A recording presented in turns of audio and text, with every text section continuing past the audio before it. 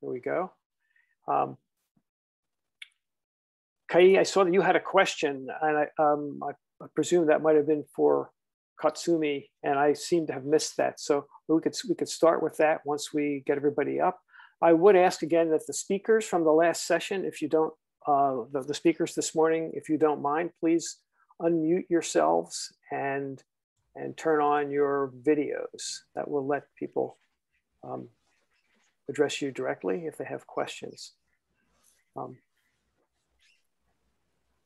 Kai, you had a question. Oh, sorry. I was in the bathroom earlier. So Ueno-san, konbanwa. Yeah. My question is, since Montiparos, as you show in your slide, that they are found everywhere, almost, the distribution is much wider than conodons. So what made the task group make such decision that focus on conodons rather than Montiparos or Pertridicities? Sorry, yeah, I don't get the meaning. Before conodons was focused by the task group, Montiparos and Pertridicities was raised as boundary marker, yeah. And as you show in your slides, Montiparos has a much wider distribution than all other conodons. So why? But also you have a wider distribution in some species of conodon, right? I just talk about I just talk about the genus, not species in this case. Okay. Yeah. So Montiparos as a genus, it has a wider distribution, and if we have the true Montiparos from North America, that is a very big progress for correlating the eastern and western hemispheres. Right. But the reason I don't know exactly. Because it's a genus, not a certain species. Yeah, and the dispersion. And same story is also seen in other genera like Fusulinella, Bediaina also, and Tricetes. Yes. I've got a couple of questions here. One for I guess for the audience is Ron Martino. Ron, do you want to go ahead and ask that question directly? Yeah, thanks, Bill. I'm not up on the conodont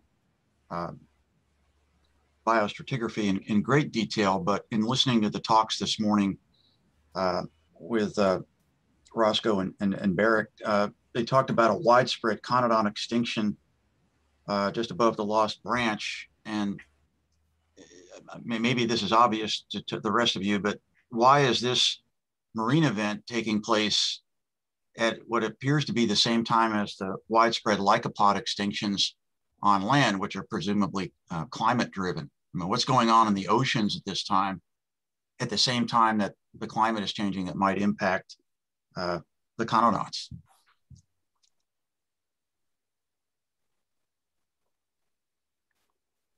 Conodont folks. I have no idea. I was hoping someone else would tell me what climatic event or oceanographic event might affect the conodonts. But it affects other marine organisms too, so I don't know. I didn't realize that it affected other marine organisms. So that was a new one for me, that there was a large marine extinction at that boundary. Is Phil Heckel still? Phil, you and I have talked about that in the past. Do you have some thought about that?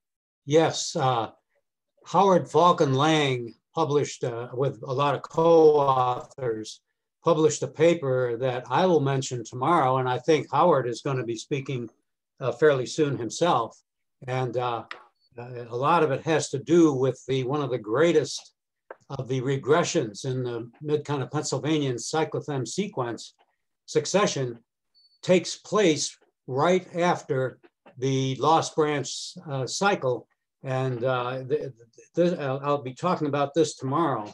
but it took the sea shoreline all the way down to central Oklahoma, whereas most of the other major cyclophyll shorelines went down to the edge of the shelf in northern Oklahoma or southern Kansas. And it was preceded by another very large regression of the sea. And then came the Lost Branch cyclophyll, which extended quite a ways up on the shelf, not quite to the Appalachians. But then after that, it went down even farther. And so the climate was cooling much more at the end of that, and that would have affected the lycopods. And the other thing is that the whole area for marine organisms, at least in the mid-continent, and one would expect on the rest of the world, was reduced to a point where a lot of marine genera went out as well, along with the lycopod forest, the arborescent lycopods. And your reproduction area in a steeper walled basin would have been greatly reduced with the lycopods as well. So I think it's the amount of regression that took place all over the world at that time, much greater than that at the current Muscovian-Kasimovian boundary. So why would that affect marine nectonic organisms that produce the conodonts? I mean, wouldn't they just migrate to the ocean? Yes, but their whole area, at least in the shallow seas, are greatly reduced. And my guess is that, and I think Jim Barrick mentioned this to me once, that they were shallow sea dwellers, probably their distribution was related to where they were in the relative oxygenation of the sea, at least in the mid-continent. We don't see this elsewhere in the world. In other words, their whole living area in shallow seas was greatly reduced at that particular point, more than any others that we see in the mid-continent.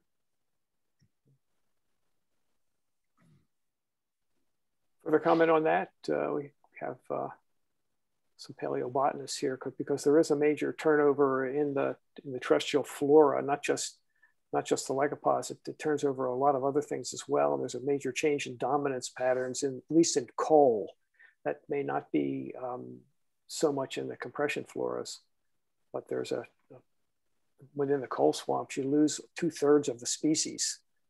What's it like in pollen, Cortland?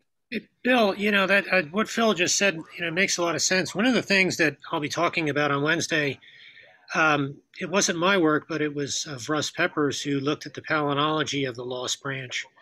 And one of the things that struck me when I read the paper was just the amount of pteridosperm and gymnosperm, mainly conifer pollen, that is in the Lost Branch, that we just don't see the equivalent of in the Appalachian section. So if that, if that regression was as broad as Phil is mentioning, that might explain a lot of what we see in the reason for the conifers becoming so prevalent very, very late in the Asturian, in that part of the world. And if that regression was not as broad in the Appalachian, that might explain why we don't see conifers moving in as rapidly and as abundantly. In the Appalachians, what happens is we see an expansion of other lowland flora coming in because all of a sudden there's this void left by the lycopods, the loss of the lycopods. And so we have kind of this mixed up zone. And then after that, the rest of the Kasimovian, which is the lower part of our Conemaugh formation, is essentially a tree fern dominant polliniflora with admixtures of calamites coming into and supporting that. But both of those plant groups are essentially lowland type plants. So I appreciate Phil's comment there, because it starts to make, one of the reasons I've always been intrigued by Russ's paper on the Lost Branch, because I can't identify it in the Appalachians, and I'm trying to identify it in the Illinois basin with some limited success, but it's going to take some more work to see if I can reproduce what he is what he came up with. The other thing, and again I'll be talking about this Wednesday. Russ and myself have been essentially coal palynologists, okay, for most of our careers. I finally am branching out and doing more clastic type sediment or palynology, but there is a difference when you start to compare coal polynyfloras versus clastic polynyfloras.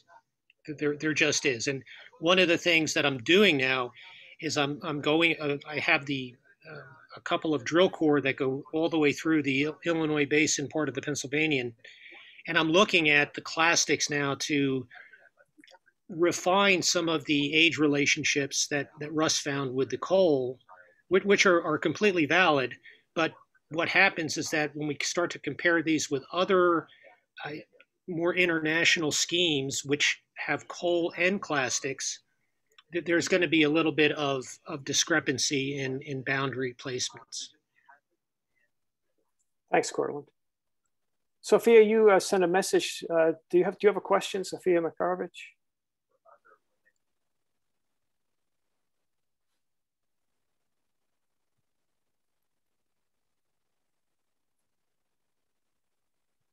No? Sorry, I just accidentally entered in some characters for my keyboard.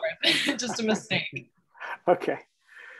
Spencer, you wanted to raise something. Go ahead. Let me ask, okay, let's go back to the marine extinction though. There's a big turnover in conodonts and fusulinids, but there is no big macro faunal extinction in the marine realm. You lose Mesolobus, you lose a few ammonite genera, you lose Chytides.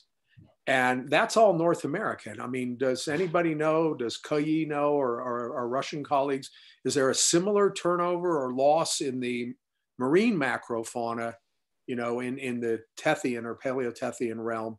And how big of an extinction is that anyway? It's just a few genera going away. Anybody want to comment?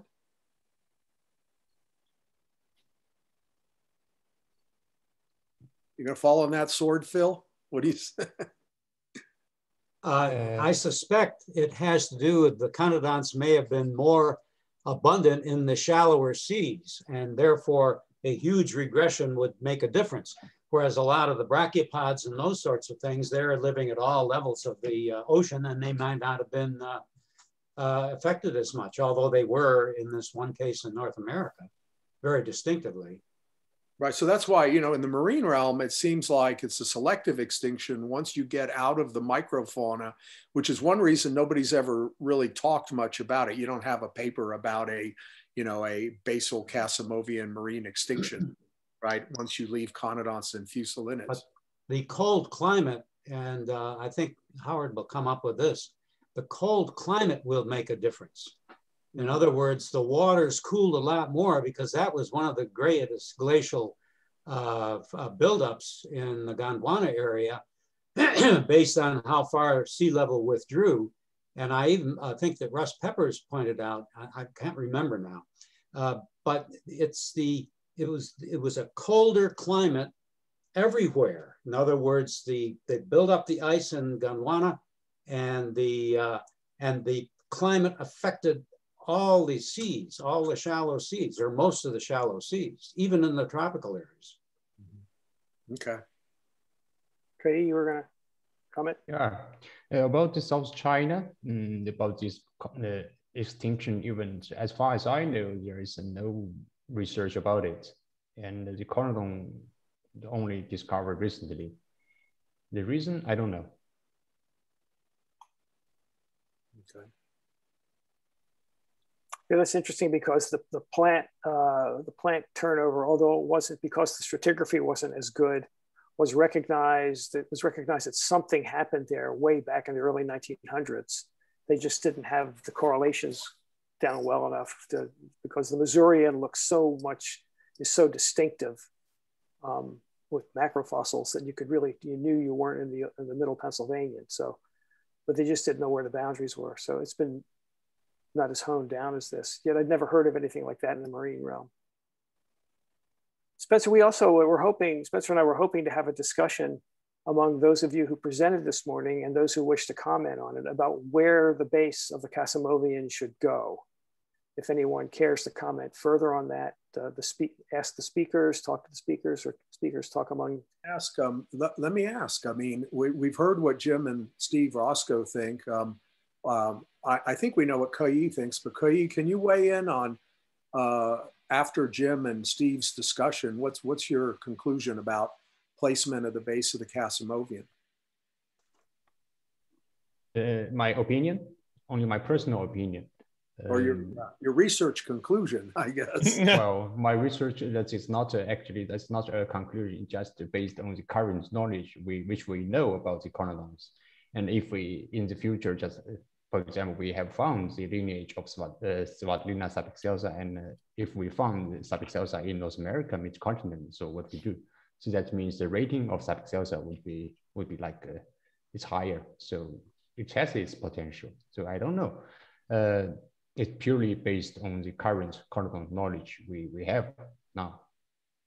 And for me, we don't have in South China, we don't have such regional stages, and the conodonts are all from the deep water sections. We don't have the cyclos. You know, at least for now, it hasn't detailed studied. So we followed I didn't show any regional stages because that's a mini-list. And the original stages was established by the shallow water fossils like forams and brachiopods. So we are following the North America and Russian platform chronology, chronal stratigraphy scheme. And the conclusion is I don't have any preferences. If any species has correlation potential, then use it. And Jim and Roscoe, Steve Roscoe, they said, so the extinction of Swadlina is good for the correlation. Okay, I agree. But is that the extinction level is not equal to the first appearance of Hecli? No. If it is, then we use Hecli. Well, that would be all. No, the first appearance of Hecli is actually a cycle up from the extinction of Swadlina in the mid-continent. So it doesn't actually line up perfectly here. What about, is Natalia still here? What's the Russian point of view on all this? She not here?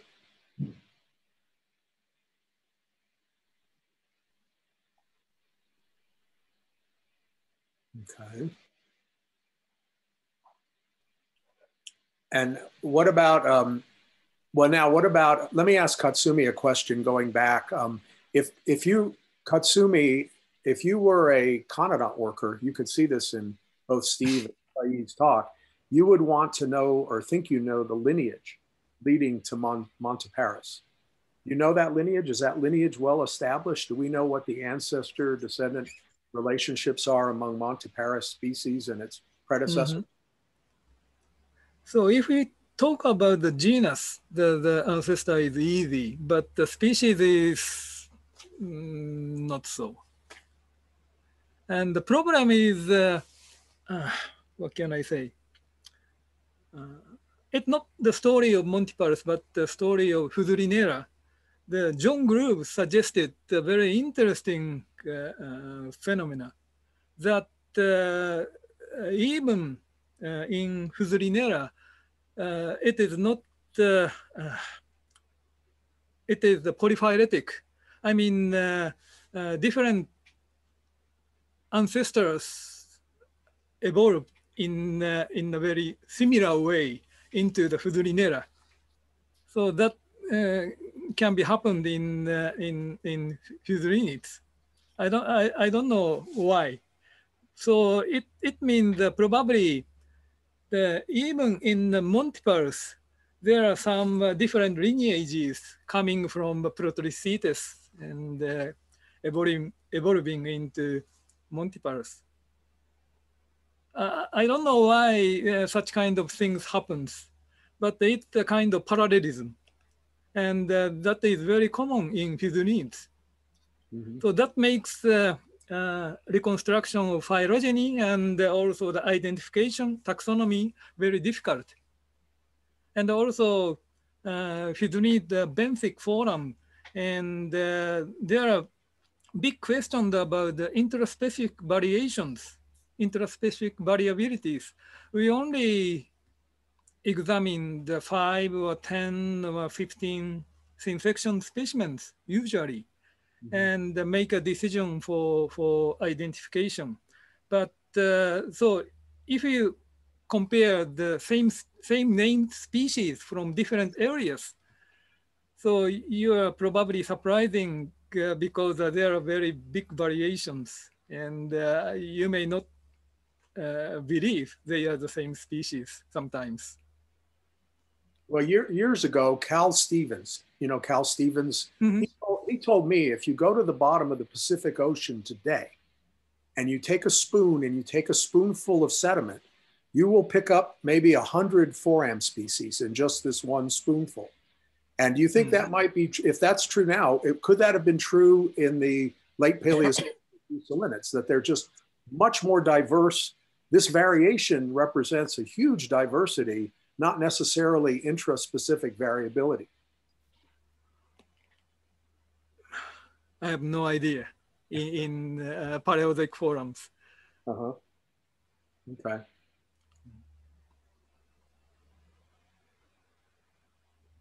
Well, I mean, because, you know, I was talking to Cal about some of the American work on Fusulinids, which some people regard as oversplit. The taxonomy is too split.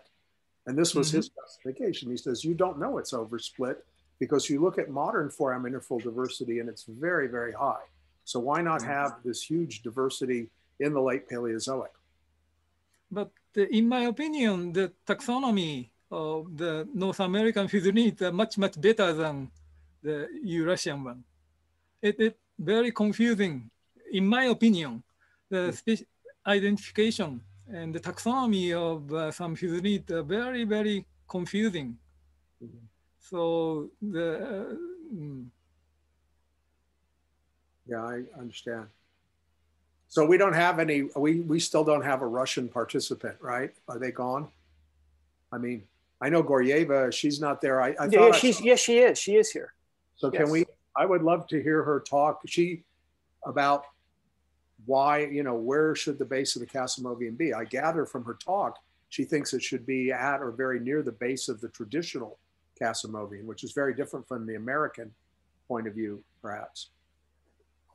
Natalia, are you there to address some of Spencer's questions?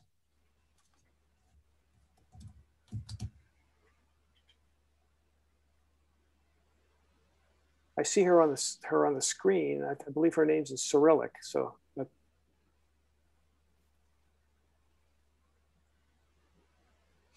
No. Okay. Do we have it?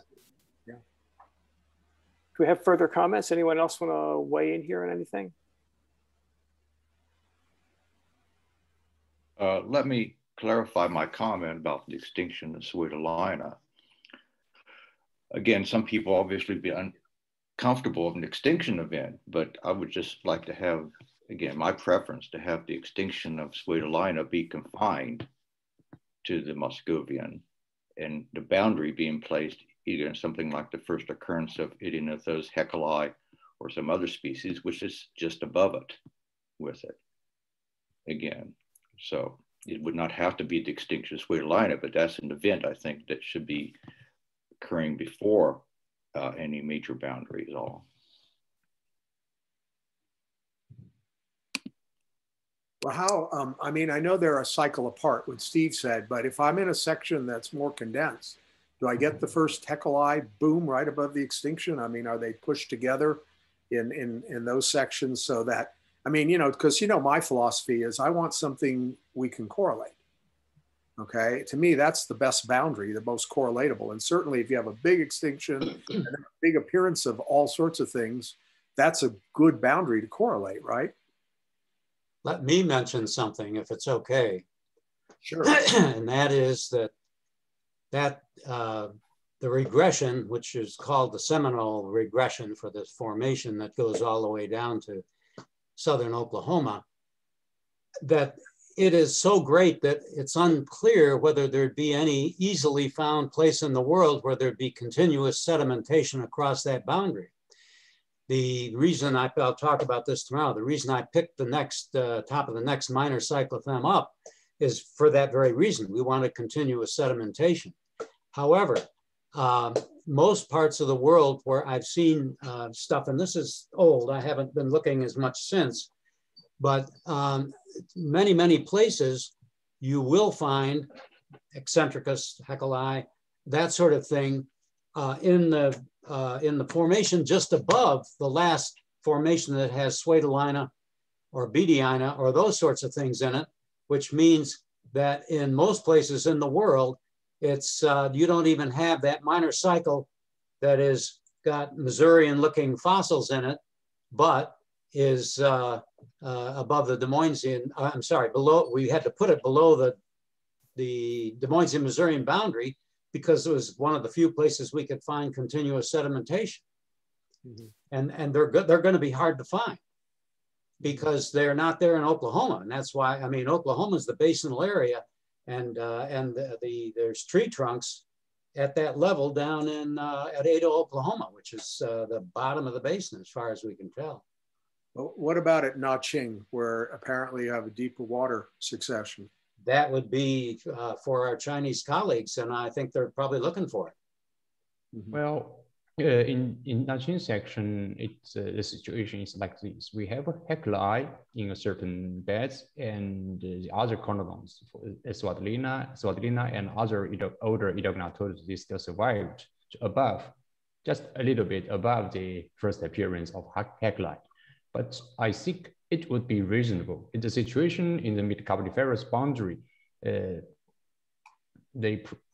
previously they thought that older Mississippian species get extinct below the mid-Carboniferous boundary. And actually, it's not that. In the deep water section in Spain, Cantabrian and Urals and South China, some older Mississippian Gnathodus and North Korea, they across the mid-Carboniferous boundary. I think it's reasonable.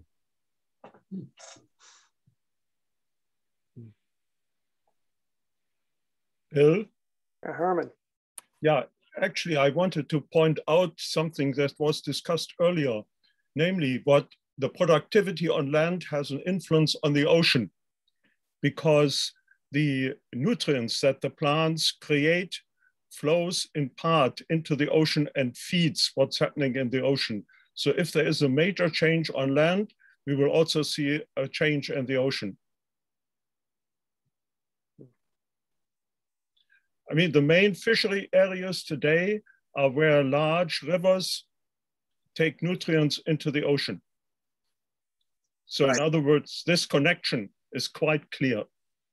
Right, and but Herman, that would be pretty much just in shallow waters, right? I mean, it wouldn't affect the global ocean necessarily, or would it, in your mind? It would be stronger in the shallow ocean, but it would ultimately influence the entire ocean. So Herman, are you saying that the changes on land would result in greater runoff or something like that? Greater nutrient input if you have a major extinction. If there are dead plants lying around, some of that will flow into the ocean at a higher amount than under regular circumstances. There's a constant input from land into the ocean. The land flora feeds the ocean. That's ongoing and has been ongoing since there were plants on land. Right. Would there be expected to be some sort of an isotopic signature of this at that boundary, would you think? If it's isotopic, I don't know. It would be volume, increase in volume at that point. The question I would ask related to that then is, but what is the nature of the plant turnover? It's not like a big die-off that dumps a huge amount of organic, and it would have a different carbon signature for sure into the shallow oceans. Isn't it just the, I mean, let me ask you this. If I was in the Moscovian, Kasimovian, or Des Moines, Missourian interval, would there be just as much ground cover before and after the plant event, or did the nature of ground cover really change? That's a good question. I mean, the Lycopsids were very large plants. The ferns that essentially took over dominating would be much smaller plants. So the question is if that influenced the biomass, but there should be at least a spike at the time we had the die-off. Mm-hmm. Okay. I think it's time transgressive to some extent too, isn't it? Some of the things that disappear in North America continue in European basins. They continue in China, not in Europe. In Europe, we have principally largely the same die-off of the Lycopsids. In China, no. There it continued.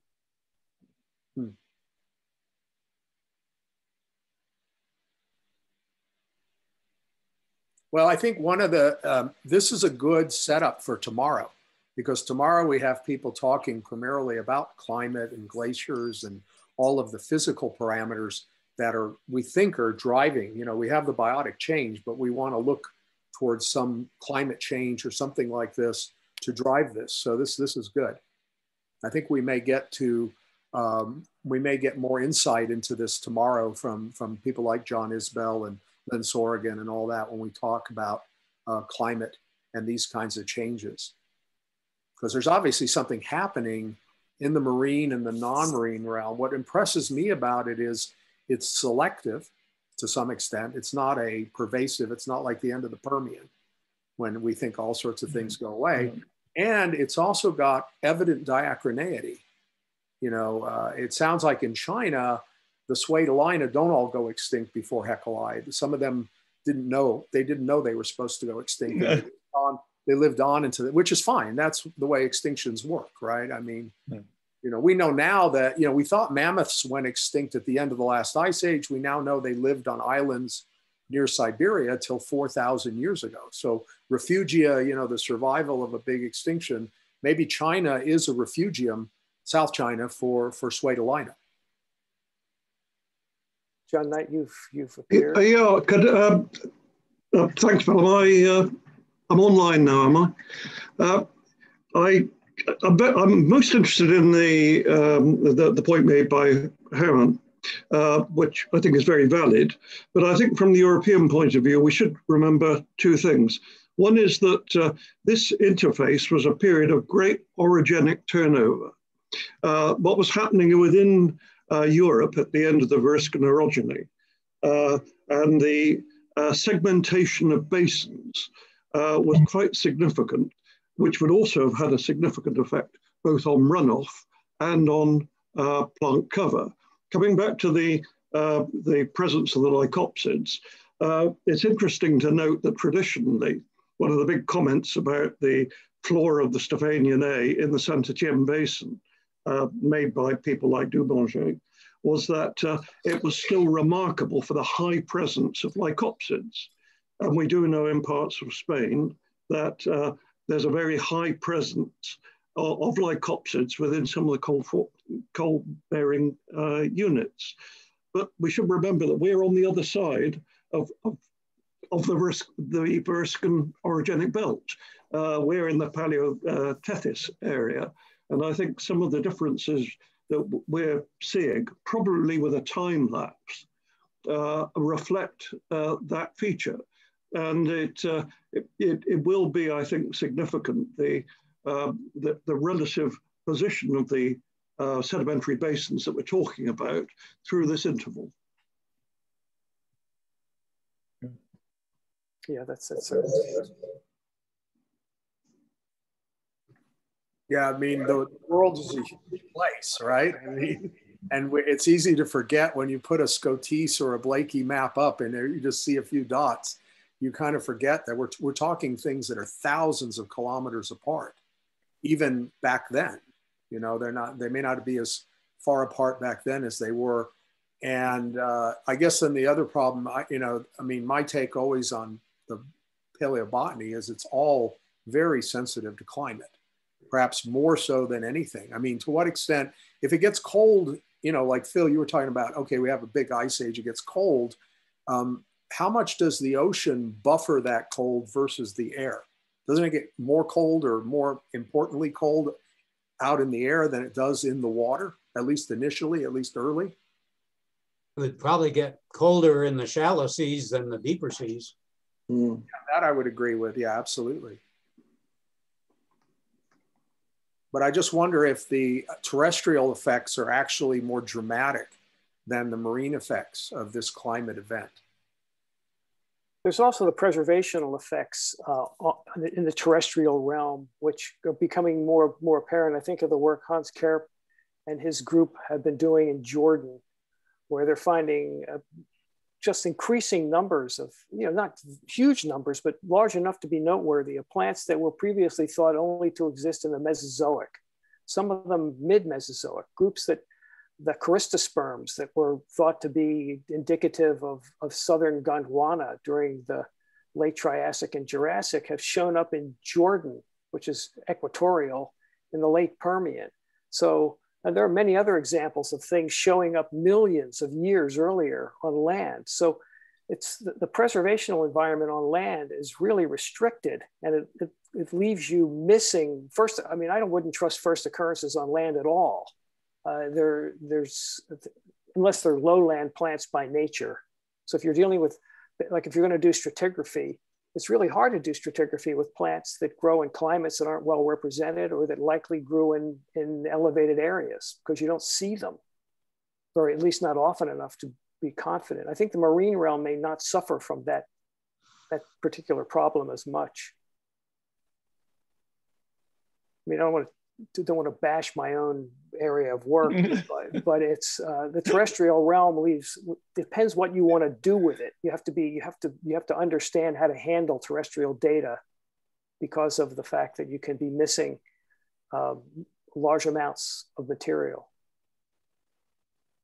Right. Well, I think we all know. I mean, a priori, the marine record is thought to be first order, more complete, which is why we base Timescale on it. You know, we're not trying to define the Kasimovian using plants or reptiles or something like this. But nonetheless, I'm impressed by, there's a lot of gaps in the marine record too. And that's why, you know, like if you go back to Natalia's talks, and she's not going to speak, if you look at that type Kasimovian section, I mean, to me, that's it's very thin. It's got a lot of facies changes. The base of the type Kasimovian looks like an unconformity to me on the top of the Moscovian. And then what happens? The first Fusulinid subexcelsa isn't even at the base of the Kasimovian. In her diagrams, if you look carefully, you don't get Fusulinid subexcelsa till a few meters or whatever it is above that base. Yet they draw the zone as if it goes all the way down to the base, which may not be a bad extrapolation, but it is an extrapolation nonetheless. And then that's why I asked Kayi that question too. To me, if I go to Naching and you're showing me conodonts from grain stones, packed stones, and wacky stones, those are three different facies right off the bat. Now, and I would wonder, and I do wonder, how different the conodont assemblages might be simply because of facies. So, you know, it's a question of magnitude, I guess. The magnitude of the problem, what you're talking about, Bill, is certainly greater in non-marine rocks, but it still exists in the marine realm. And that's why, you know, Phil's comment is really good. Maybe there's no complete record almost anywhere of this transition, Des Moines, Missouri, and whatever you call it, the equivalent, simply because of this enormous regression that occurs at that point. I mean, you know, one thing I've wondered about, since I'm what I call myself a timescale junkie, is I've often wondered, will we ever really find a complete rock record of all Phanerozoic time?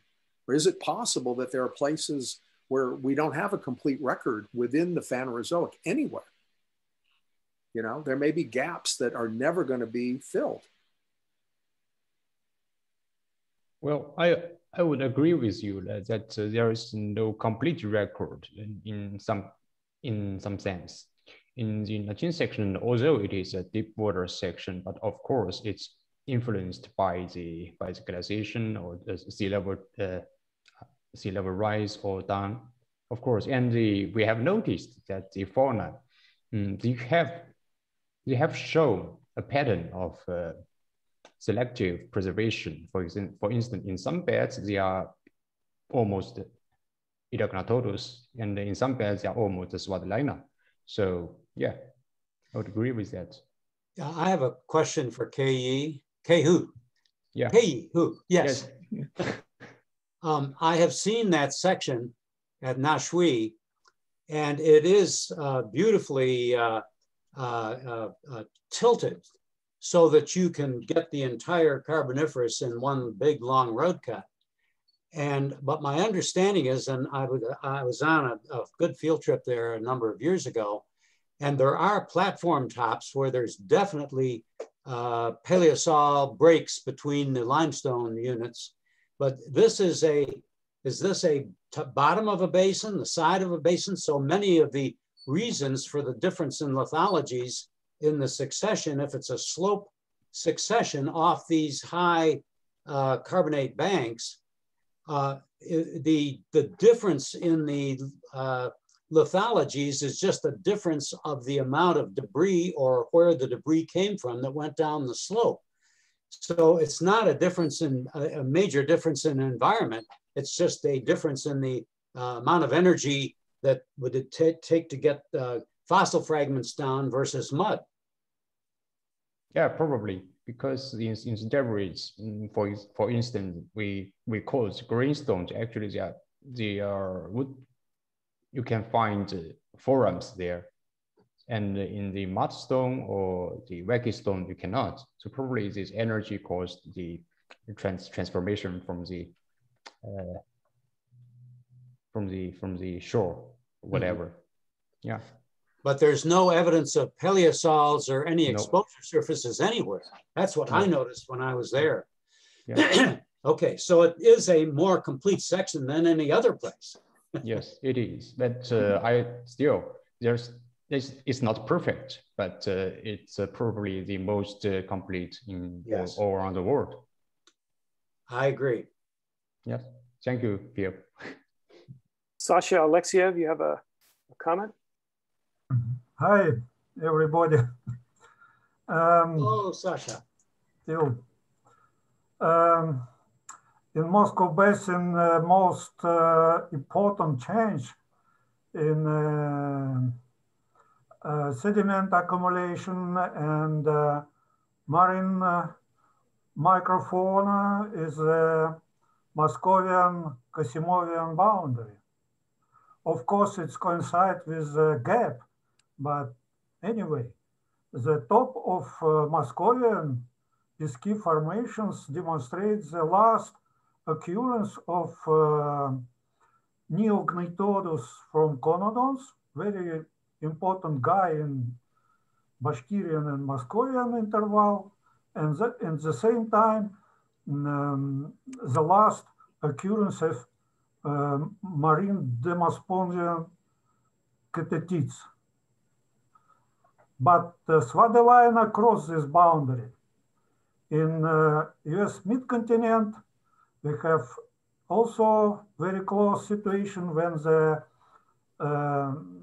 extinction level of Neognathodus and catetids at the same level, but Swadilina extinct together with them. Yes. I don't know what this event is synchronous because two taxa extinct at the same level in very distant regions. Looks like that's more important event for the large distant correlation than Swadilina extinction, because it's only one taxon. Yes. Anyway, Sasha. At this boundary, we feel that marine basin became much more higher salinity. Last years, my colleague from Geological Institute found in a small crystals of quartz inside them the crystals of barite, then fluorite, and other minerals which are typical for the higher salinity environments. They preserved inside of quartz precipitations. And we see that this level, this time reflects the very serious aridification in the middle of Russian platform and even in Donetsk Basin. That very good shown by Ukrainian paleobotanist. More or less this level coincides with the shift from the wet flora to the dry flora, and more aridification signatures in a sedimentation succession. I don't know what is the reason for this, but it could be climatic, worldwide climatic changes, but I'm not sure that is climate became more colder than previously, than in Moscovian time, in Kasimovian. But anyway, very serious environmental changes occurs at this boundary. My opinion that for Eastern European platform, the base of Kasimovian is the best choice for the base of the stage, Kasimovian stage, I mean. It's easily to recognize it, much easier than Haeckelii. Haeckelii is very nice species, but the same time, I see many difficulties how to identify it, because it's intermediate morphotype between two also relatively close species, conodon species. Up to now, I don't understand how to identify it relatively easy. For the boundary marker, very important to be easily recognizable. If it's only minor characters, it's very difficult. Could be different specialists will identify it at the different levels. And, yes, Sasha, I remember on one of those great field trips that you led to the Moscow area that you showed me in the Pesky Quarry a paleosol and separating two of the limestone units. And was Pavel Kabanov your student? Kabanov left Moscow 10 years ago, and he is in Canada, in Calgary, and stopped his studies. Right, but didn't he study the paleosols between the major marine units in the Moscow area, from Moscovian into perhaps Gagelian? And he showed that there was many breaks in sedimentation there, like there are in the mid-continent US. And so if a boundary is to be drawn, no matter what it's drawn on, it'll have to be drawn in an area of more continuous sedimentation. Do I understand that correctly? Yes. Okay. But very shallow water environments in central Moscow Basin, and we every maybe 2 meters, 5 meters, 10 meters, new paleosol and new gaps. With sometimes we cannot idea maybe how many cycles missed at these unconformities. We don't know. No. But we have information about the core intervals. Yes, yes. For the relatively long distance correlation, but we cannot to establish exact boundary. We cannot to find first origins of species or something like that. Yeah.